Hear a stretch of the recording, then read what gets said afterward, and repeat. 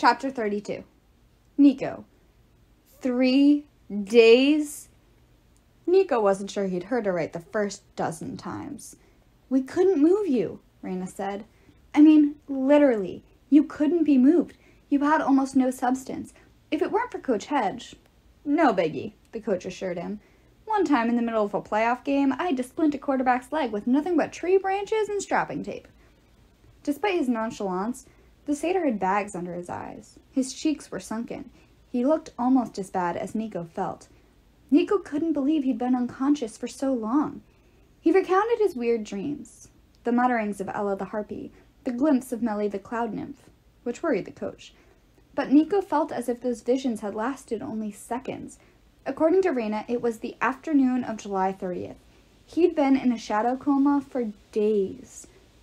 The Romans will attack Camp Half-Blood the day after tomorrow. Nico sipped more Gatorade, which was nice and cold, but without flavor.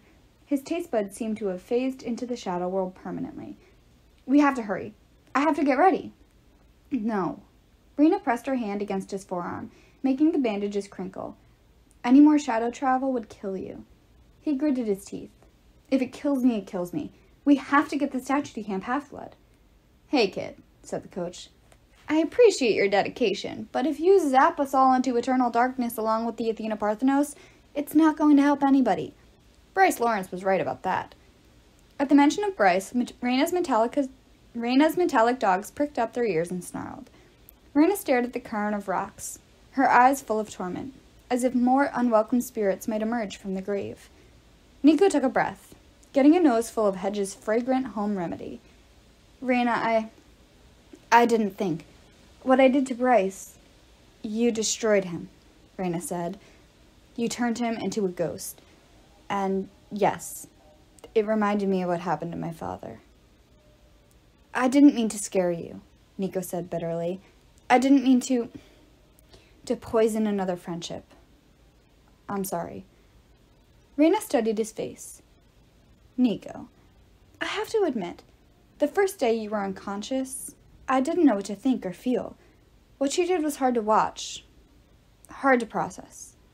Coach Hedge chewed on a stick. I gotta agree with the girl on this one, kid. Smashing somebody's head in with a baseball bat? That's one thing. But ghostifying that creep? That was some dark stuff. Nico expected to feel angry, to shout at them for trying to judge him.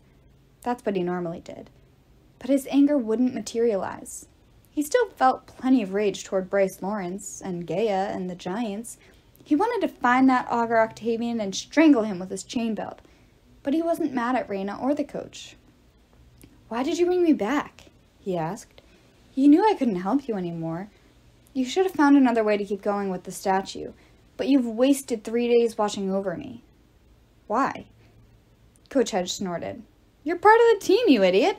We're not going to leave you behind. It's more than that. Raina rested her hand on Nico's. While you were asleep, I did a lot of thinking. What I told you about my father.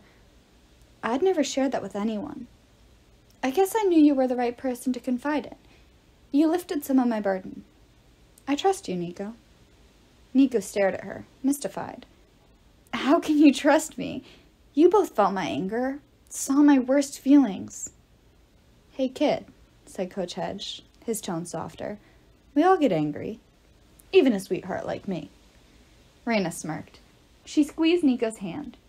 Coach is right, Nico. You're not the only one who lets out the darkness once in a while. I told you what happened with my dad, and you supported me. You shared your painful experiences. How can we not support you? We're friends. Nico wasn't sure what to say. They'd seen his deepest secrets. They knew who he was, what he was. But they didn't seem to care.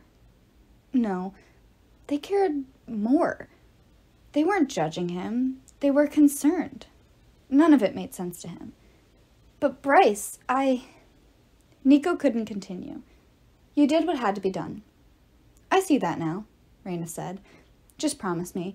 No more turning people into ghosts if we can avoid it. Yeah, Coach said. Unless you let me wail on them first. Besides, it's not all bad news. Raina nodded. We've seen no sign of other Romans, so it appears Bryce didn't notify anyone else where he was. Also, no sign of Orion. Hopefully that means he was taken down by the hunters. And Hyla? Nico asked. Talia? The lines tightened around Raina's mouth.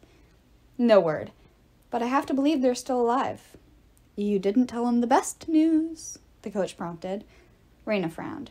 Maybe because it's so hard to believe. Coach Hedge thinks he's found another way to transport the statue. It's all he's talked about for the past 3 days. But so far, we've seen no sign of... Hey, it'll happen. Coach grinned at Nico. You remember that paper airplane I got right before Creekmeister Lawrence showed up? It was a message from one of Melly's contacts in the Palace of Aeolus. This harpy, Nuggets, she and Melly go way back. Anyway, she knows a guy who knows a guy who knows a horse who knows a goat who knows another horse. Coach, Raina chided, you'll make him sorry he came out of his coma. Fine, the satyr huffed. Long story short, I pulled in a lot of favors. I got word to the right wind-type spirits that we needed help. The letter I ate, confirmation that the cavalry is coming. They said it would take a while to organize, but he should be here soon. Any minute, in fact. Who's he? Raina asked. What cavalry? Raina stood abruptly. She stared toward the north, her face black with awe. That cavalry. Nico followed her gaze. A flock of birds was approaching. Large birds. They got closer, and Nico realized they were horses with wings, at least half a dozen in V formation, without riders. Flying on point was a massive stallion with a golden coat and multicolored plumage like an eagle's, his wingspan twice as wide as the other horses. Pegasi, Nico said. You summoned enough to carry the statue. Coach laughed with delight. Not just any Pegasi, kid. You're in for a real treat. The stallion in front? Raina shook her head in disbelief. That's the Pegasus, the immortal lord of horses.